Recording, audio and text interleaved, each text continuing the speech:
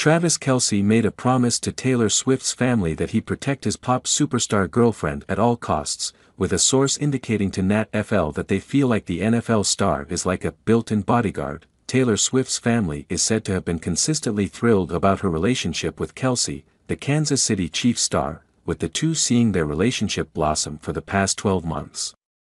An insider revealed to the NatFL, Taylor's family and everyone who knows her is so relieved by her relationship with Travis, not only because she is madly in love but also because he makes her security personnel job much easier.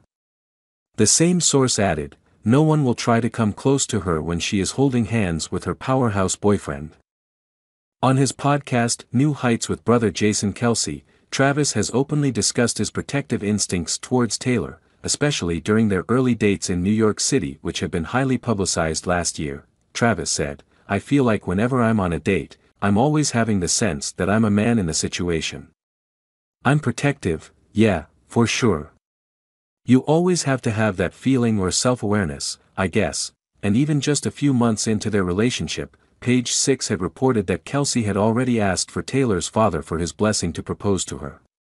Now, the same source has reported that the two are expected to get engaged very soon. The couple had confirmed their relationship at a Kansas City Chiefs game last season, when she had been in the stadium with Travis' mother.